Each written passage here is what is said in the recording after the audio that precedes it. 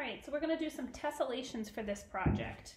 So a tessellation is a pattern where you have a shape or shapes, in this case we're going to do one shape, that fits together almost like a puzzle perfectly with all the shapes around it. So here's my first shape. This was from my turtle design here, obviously. So this shape, you can see, fits perfectly right here. And then if I slide it, it perfectly fits right there.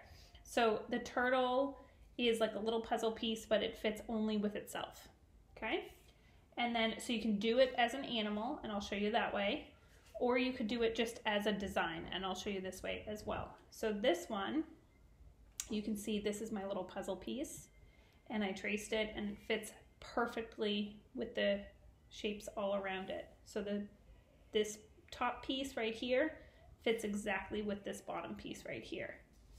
So this is called a tessellation again. That's a pattern when you have a shape that fits perfectly with itself over and over, repeating, with no little gaps between it, no spaces. So the first thing we have to do to make our tessellation is make our template, our little tracer.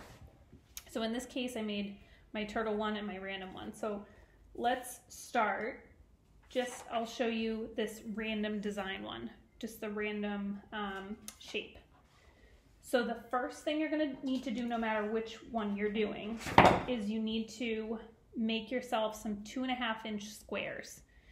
If you wanna go a little bigger, you could go a little bigger. Maybe you have like a Post-it note might work for this, although the sticky part in the back might get in the way, but all you're gonna do, if you don't have a square already, the simplest way to do this is get out a ruler, and when you go to measure your squares, make sure right here, this is where your 1-inch mark starts, not the edge of the ruler.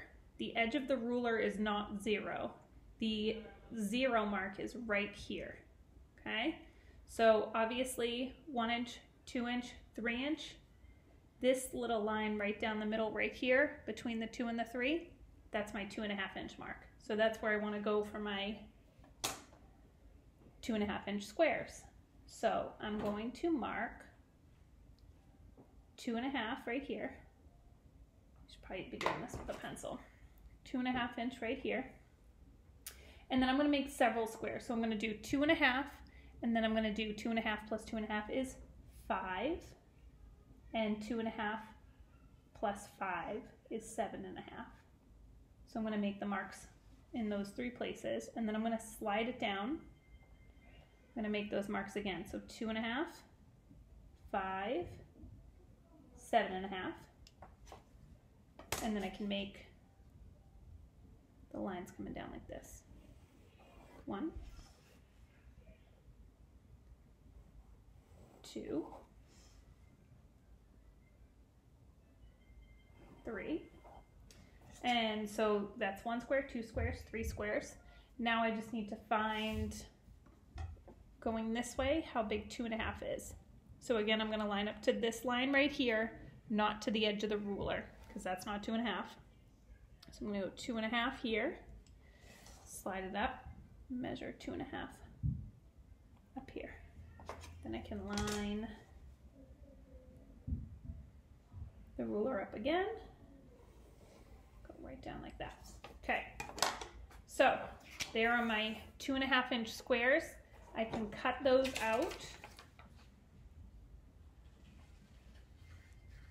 and you can cut all 3 out, but as you would imagine, I like to cut out 3. If you want to do just 1, you can do just 1. The only problem with that is if you make a mistake, then you have to start all over and get your ruler back out and make a whole bunch more. So I like to cut out a few at a time. I have like a nice little stack here that I have a whole bunch of squares that I can use as my templates, just to get a good one that I like.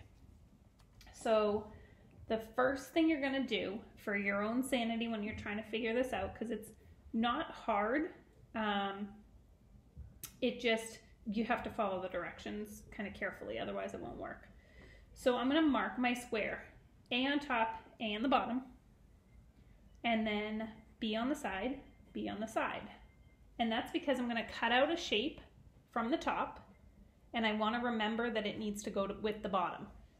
I'm going to cut out a shape from the side, and I want to remember that it needs to go with the other side. So A goes with A and B goes with B. So I'm going to show you what that means right now.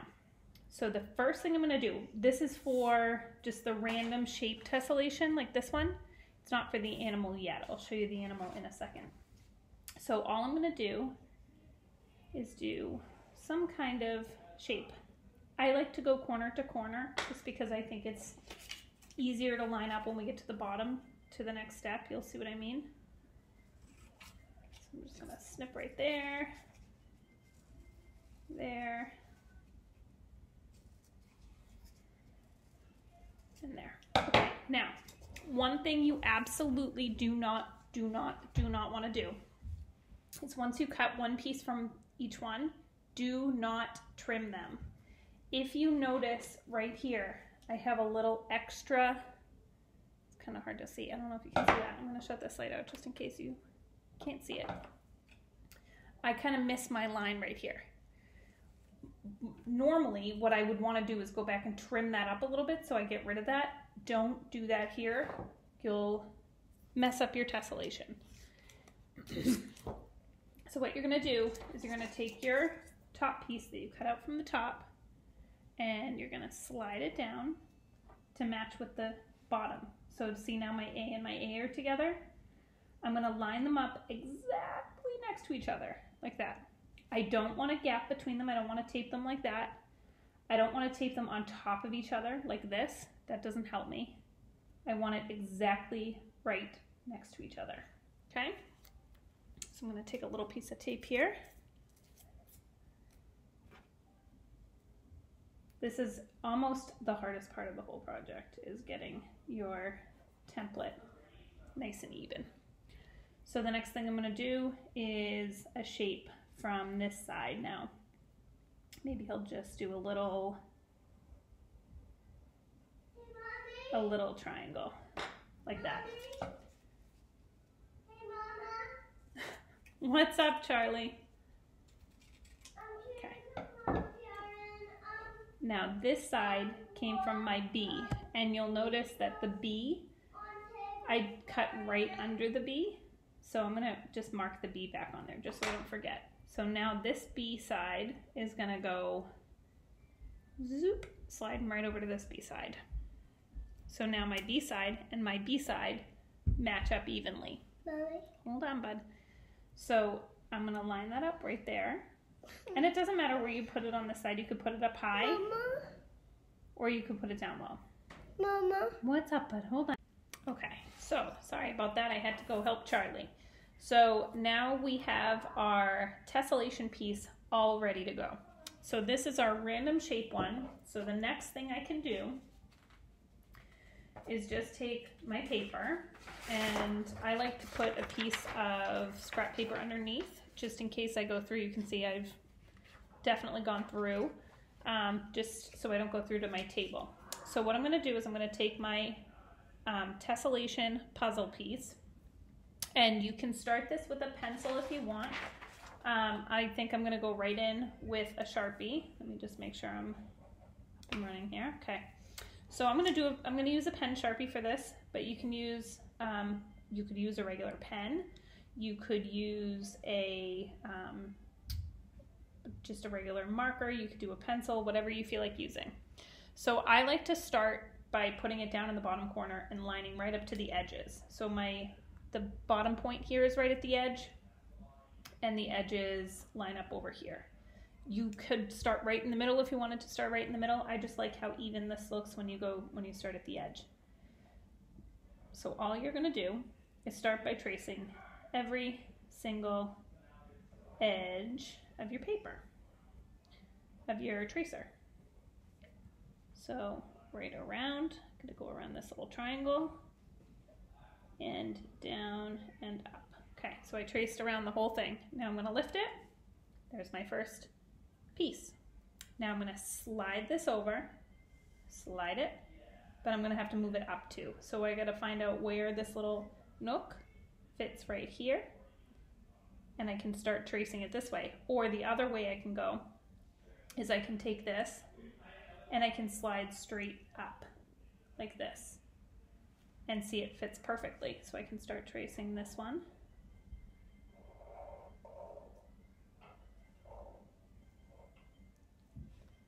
Go right around and down. Got a kind of bump over there. Okay, so now I can slide up again, or I could keep going over if I was going over, and I can start tracing this way. Okay, on that side and down. Okay, and there's my next shape. And if you miss a little spot you need to connect, that's fine. It's no big deal. So now let's start going this way just so we can see what it looks like. So I'm going to go this way and I'm going to slide to the side, but I'm going to have to slide this up so it matches up with that last piece. So I'm going to do some zigzags.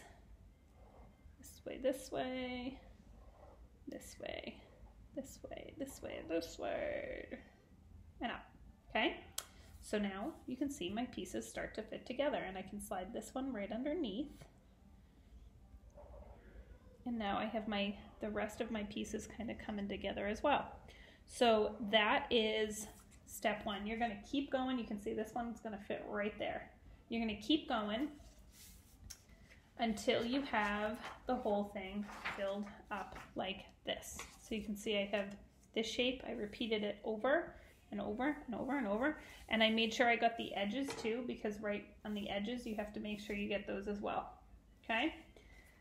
Then with this one, what I did was I took a regular Sharpie, which is here somewhere. I had too many art supplies all over the place here. So a regular Sharpie. And I decided with this one to do kind of a checkerboard pattern. So black and white stripes, black and white stripes, black and white stripes. And in between, I did this kind of gradation with colored pencils. So all I'm going to do is take my black Sharpie and draw some straight up and down lines to fill in every other, kind of like a checkerboard pattern, every other shape of my tessellation. And then since the edges kind of looked messy with this, I just went back and trimmed them up, just kind of made them a little bit neater by going like this. Just taking that edge and just kind of connecting all those little dots, making sure it kind of covered all the edges that didn't look so good. And then with my colored pencil, I just, to add the color, you could do patterns, you could do designs on this, you could do stripes or polka dots, whatever you feel like doing. But I decided on mine to do this kind of value effect. So I start dark in the corner on this side, and then I go very light over here. And I'll just show you, this is a great technique to practice. It gives you great control over your pencil. So you want to press down hard over here, and then as you go across, you want to start to get lighter, and you have to start pressing down lighter with your pencil, and lighter until you're almost close to white, just close to like regular paper showing through at the very edge over here. And I like to just go back and forth very softly in different directions with my colored pencil, just to kind of blend it and make it look nice and even, so I have different values of the same color. Okay, so there is my pattern. Okay, so if you want to do the random shape tessellation, that's that one. I'm going to pause this and I'm going to start a new video if you want to do the